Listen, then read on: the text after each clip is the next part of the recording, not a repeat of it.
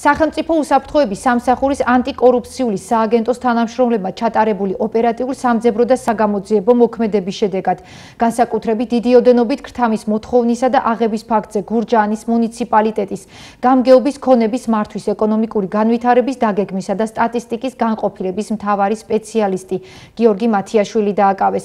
უწყების ინფორმაციით გამოძიებამ დაადგინა, რომ მან გურჯაანის მუნიციპალიტეტის სოფელ ახაშენში მდებარე ყოფილი ბიოლაბორატორიის შენობის რეალურ ფასზე ნაკლებ თანხად შეფასების, შემდგომში აუქციონზე გატანისა და გამარჯვებაში დახმარების სანაცვლოდ მოქალაქეს ქრთამის სახით მოსთხოვა 35,000 ლარი, საიდანაც 5,000 ლარი წინასწარ აიღო.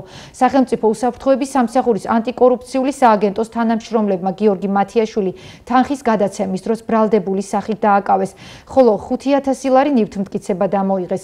გამოძიება განსაკუთრებით დიდი ოდენობით ქრთამის მოთხოვნისა და აღების ფაქტზე მიმდინარეობს. საქართველოს 328 მუხლის მესამე ნაწილის ექვე პუნქტით, რაც სასჯელის სახით ითვალისწინებს თავისუფლების ვადის აღკვეთას 11-დან 15 წლამდე. სახელმწიფო უსაფრთხოების სამსახურის ანტიკორუფციული სააგენტოს თანამშრომლებმა ჩატარებული ოპერატიულ სამძებრო და საგამოძიებო მოქმედებების შედეგად განსაკუთრებით დიდი ოდენობით ქრთამის მოთხოვნისა და აღების ფაქტზე გურჯაანის მუნიციპალიტეტის გამგეობის, ქონების მართვის, ეკონომიკური განვითარების, დაგეგმვისა და სტატისტიკის განყოფილების მთავარი სპეციალისტი გიორგი მათიაშვილი დააკავეს. გამოძიებამ დაადგინა, რომ გიორგი მათიაშვილმა გურჯაანის მუნიციპალიტეტის სოფელ ახაშენში მდებარე ყოფილი ბიოლაბორატორიის შენობის რეალურ ფასზე ნაკლებ თანხად შეფასების, შემდგომში აუქციონზე გატანისა და გამარჯვებაში დახმარების სანაცვლოდ მოქალაქეს ქრთამის სახით მოსთხოვა 35,000 ლარი, საიდანაც 5,000 ლარი წინასწარ აიღო. სახელმწიფო უსაფრთხოების სამსახურის ანტიკორუფციული სააგენტოს თანამშრომლებმა გიორგი მათიაშვილი თანხის გადაცემის დროს ბრალდებული სახით დააკავეს, ხოლო გადაცემული თანხა 5,000 ლარი ნივთმტკიცება დამოიღეს.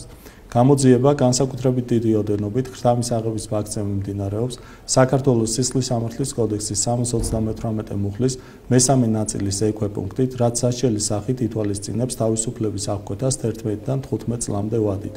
გამოძიებას აწარმოებს სახელმწიფო უსაფრთხოების სამსახურის ანტიკორუფციული სააგენტო.